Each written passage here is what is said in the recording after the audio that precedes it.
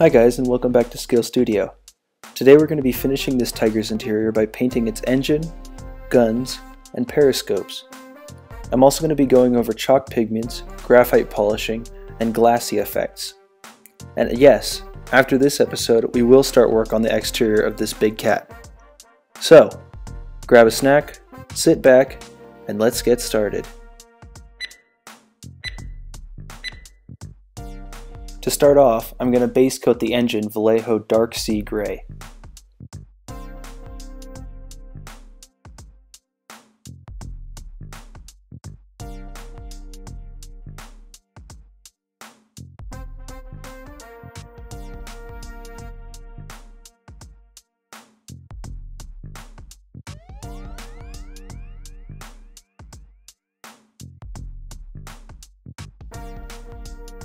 After that, I'm going to paint details with Vallejo Light Rust, Vallejo Ivory, and Vallejo Air Silver, which really is a great metallic paint, and I highly recommend it as it has great coverage and shine.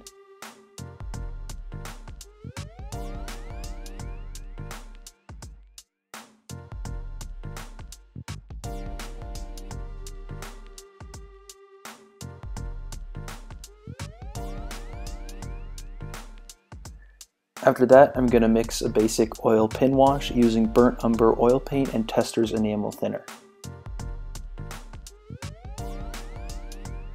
When working with a pin wash, just make sure that you run it into all cracks and around every detail. It helps establish a good base for the upcoming effects.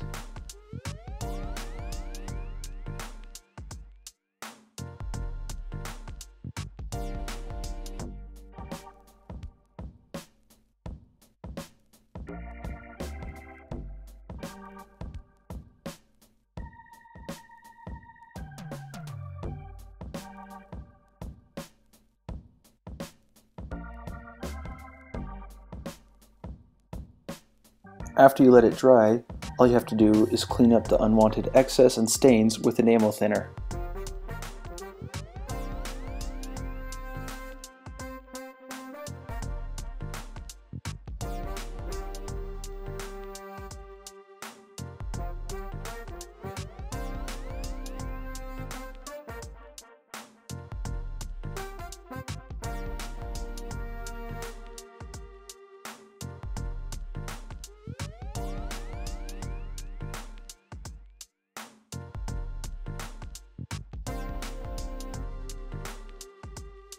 After we finish cleaning up the pin wash, we're going to do some oil color modulation by applying small amounts of black and blending it upwards with a 1/8 inch angular shader.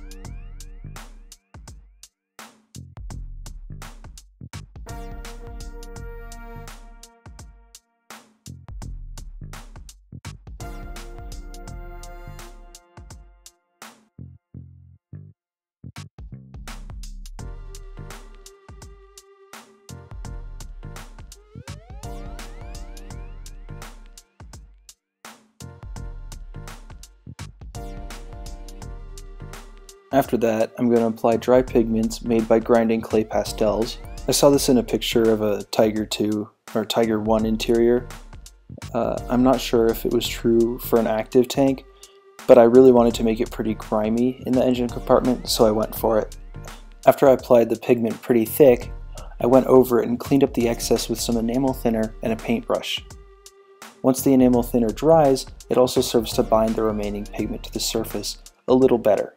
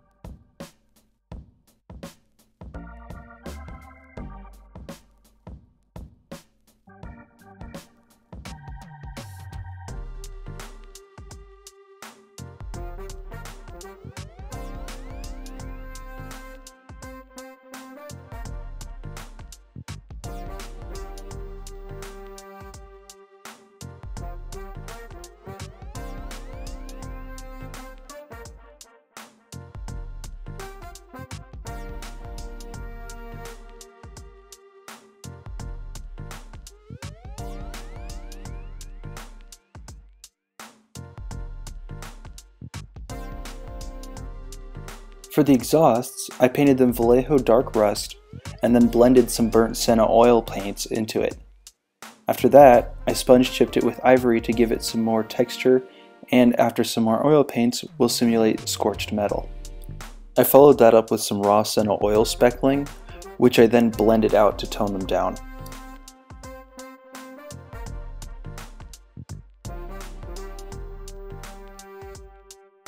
To create a more interesting surface, I sponge applied burnt sienna and then blended it.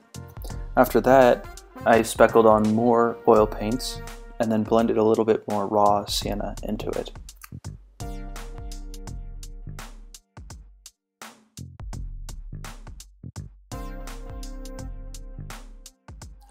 I then finished the effect off with some rusty chalk pigments.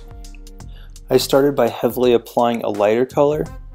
Then, when I was happy with that result, I put some browner, darker colors in small spots to add some texture and contrast to the exhaust pipes.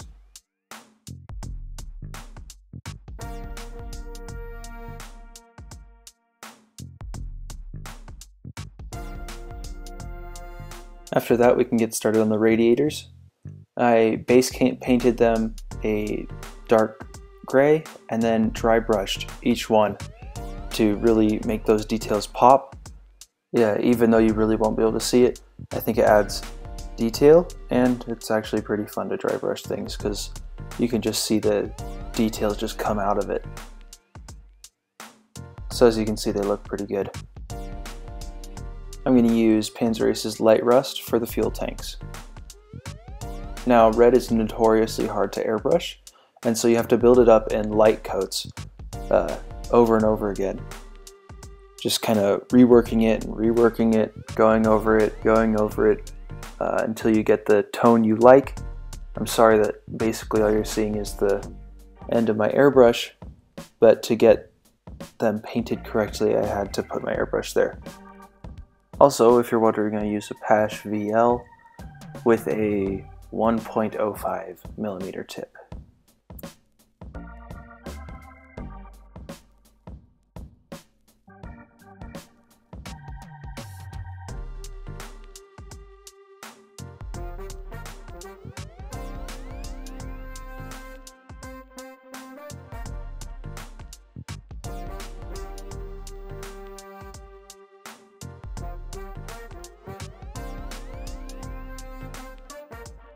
I'm not really sure what color these straps should be, or even if they are straps or just kind of bends in the metal. If anybody does know, please let me know. I'd love to hear what they actually are. I painted these ones silver, and then this one I painted in a kind of leathery color. I think it's German camo black brown. After that, I applied a pin wash. For some reason, it decided to soak into the paint. If somebody knows how to counteract that, please let me know. I'm planning on maybe getting a set of Tamiya clear coat so I can just protect it. After that, I'm going to start color modulation with a little bit of red oil paints. As you can see, I'm just kind of applying it in a line down there. And then I'm going to take my 1/8 inch angular shader. I'm not going to use any thinners or anything. I'm just going to blend it upwards.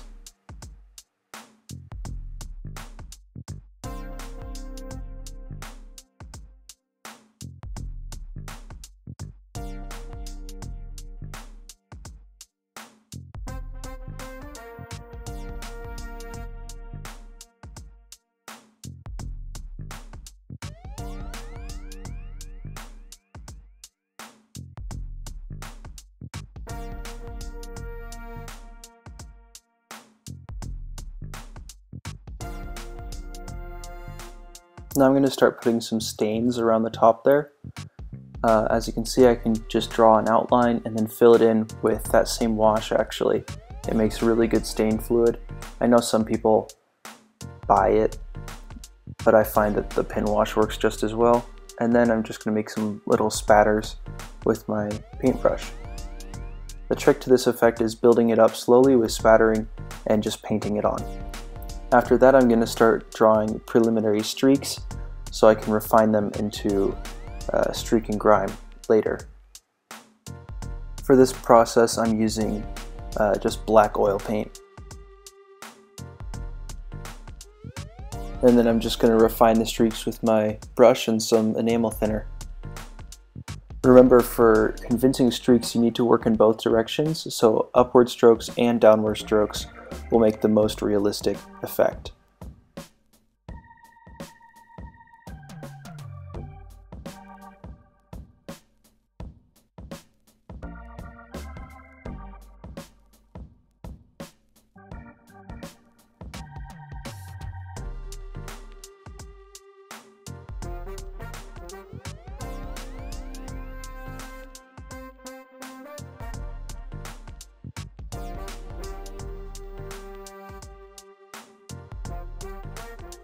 After I got those first streaks done, I decided to blend them downward, and actually I found out it really makes it a convincing streak because it elongates and points the tip and makes a little stain underneath.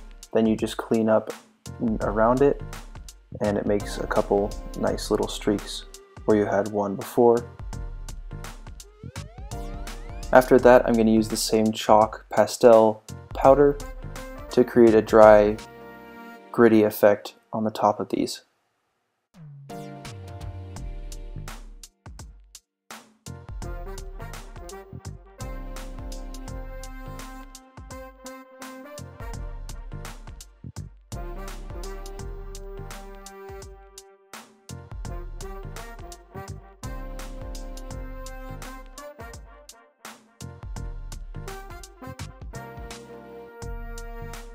I'm going to redo the oil stains around the top there, and then some spattering effects to finish the effect out.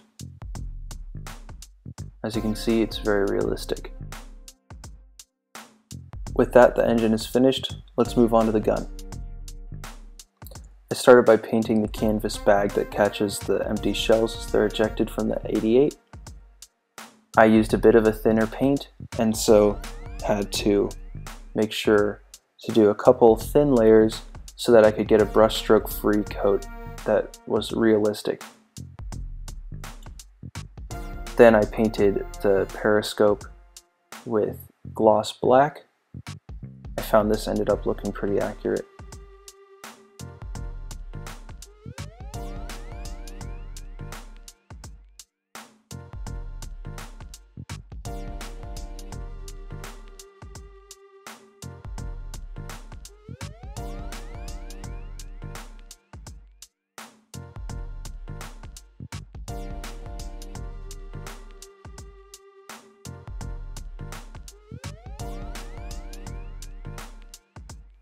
After that, I painted the breech with silver.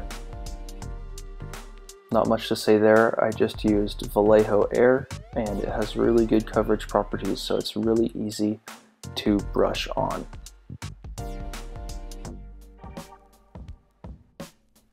While that was drying, I painted the leather cover for the gunner's eyes, German camo black brown.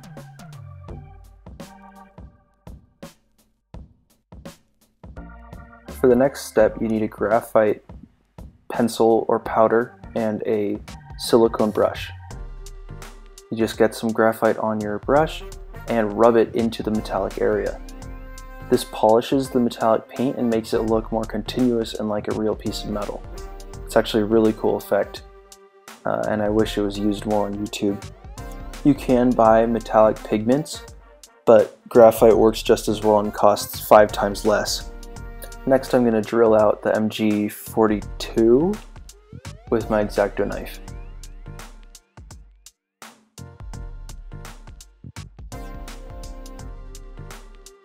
I'm going to use Vallejo Air gunmetal for this.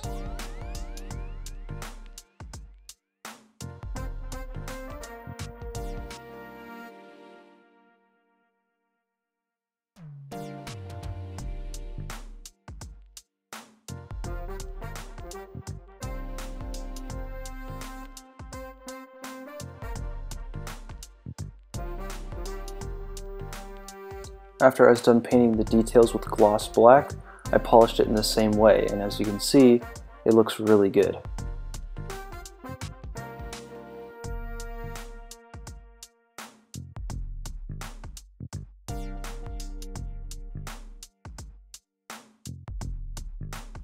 For the periscopes, I'm going to paint each one with a Vallejo dark sea green, as it's just a little bit off gray and I think it adds some good contrast.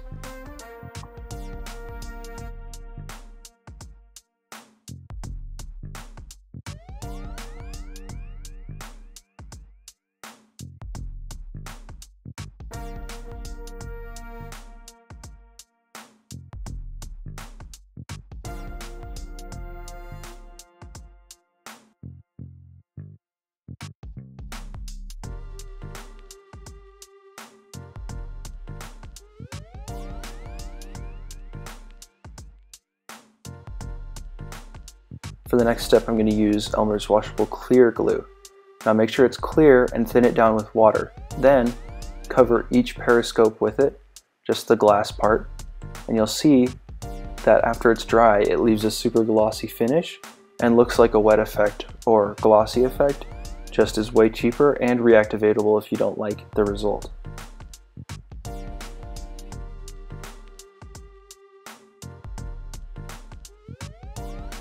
As you can see, it really does look good. And with that, we're done.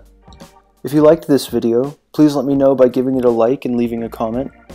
If you want to be updated whenever I post new content, tips, or channel news, you can do that by subscribing and make sure that you click the bell icon. Next week, we will detail the exterior of this tiger, and so be sure to stay tuned. Thank you so much for watching this far, and we'll see you next time.